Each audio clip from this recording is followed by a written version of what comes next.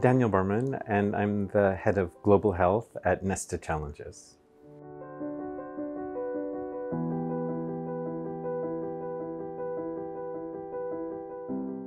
I think the place to start is to talk about really the challenge of AMR. And I think it's quite important to say from the onset that antimicrobial resistance is something that actually needs to be approached by all angles. So for example, putting antibiotics into animal feed needs to stop. And sanitation is important. But the one part of it that the Longitude Prize is focusing on is rapid diagnostic tests. And basically, there's two things that rapid tests can do.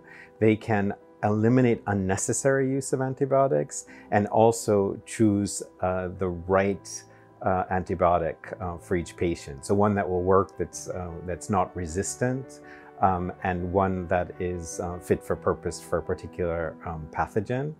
And in terms of the Longitude Prize, what it is and how it works, basically it's a challenge prize or an inducement prize. And what prizes do is they focus people on a very precise objective. In this case, developing a rapid test that will be fast, accurate, affordable, and point of care. And when I say point of care, what I mean is that it shouldn't be a test that needs to be done in a laboratory, but that it can be done by a physician, by a nurse, by a pharmacist, or even the person themselves. And to make it very concrete, what I'm referring to, if you go to, for example, a GP surgery and you have a fever and symptoms, let's say stuffy nose, how do you know whether it's viral or bacterial? And 70% of adults which are presenting with those symptoms actually don't need antibiotics. So a rapid diagnostic test would identify whether you need antibiotics or not and which one to use.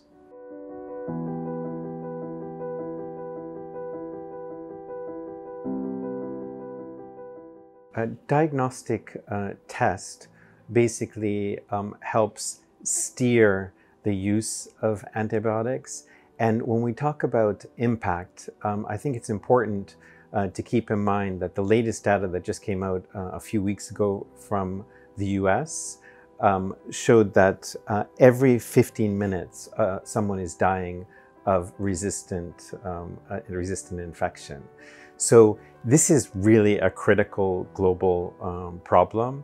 And what the tests would do is it would, instead of somebody taking an antibiotic that maybe doesn't work for them because the pathogen is resistant to that antibiotic, it would help identify that antibiotic that works. And I think even if you take the UK, some people in the physician community have said, well, urinary tract infections, we get it right about 70% of the time. So, you know, we use the syndromic approach. We look at symptoms and then we immediately prescribe an antibiotic in every case. And that, on the one hand, 70% sounds like it's a good number, but it's E. coli is the pathogen in the vast majority of cases. And E. coli is a very dangerous pathogen. So if we're not getting it right for urinary tract infections, if patients in hospital get E. coli, there's more chance that the E. coli is resistant. So what I'm saying is that these things are interrelated, and so what a diagnostic test would do in that situation is it would immediately, in real time, say whether the patient actually had a urinary tract infection, and then look at a battery of antibiotics and be able to indicate which antibiotic would work. Today, it takes 48 hours to get that information through culture.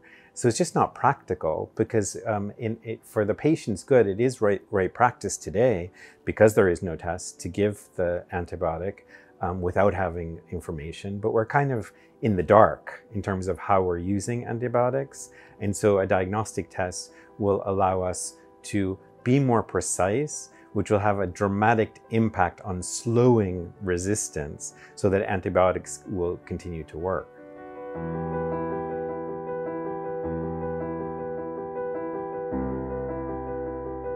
The Longitude Prize actually has stimulated people to come into the competition who wouldn't ordinarily have been working on a rapid diagnostic test. And that's one of the beauties of a challenge prize.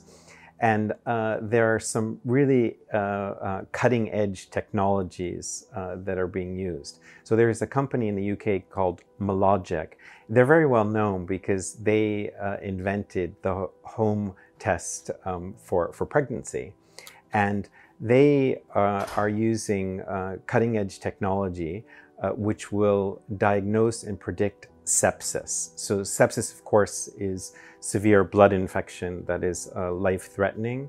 So what their test does is it uses 5 biomarkers in the blood, and basically very quickly, by taking a blood sample, you can get an answer using an algorithm of whether the patient has sepsis or not. And so that's really one that is will definitely save lives. Another one is other technologies are microfluidics. Now, microfluidics have been around a long time, and to explain it simply, it can be used on the size of a credit card, and on the credit card it almost looks like a map. And the test is actually done on a very small space, which means you use very little reagents, and so it's affordable, and actually it's almost like a commodity. The tests would be printed like circuit boards, and so they would be very affordable. And that one is for urinary tract infections. And other technologies that we have are basically taking photos or videos and comparing them against a database. So one of them is for strep throat. So because that's a case where it's really hard to know whether it's a viral or a bacterial infection. And so by taking this photo, within a few minutes, you have a result and you know exactly whether it's a bacterial infection or not.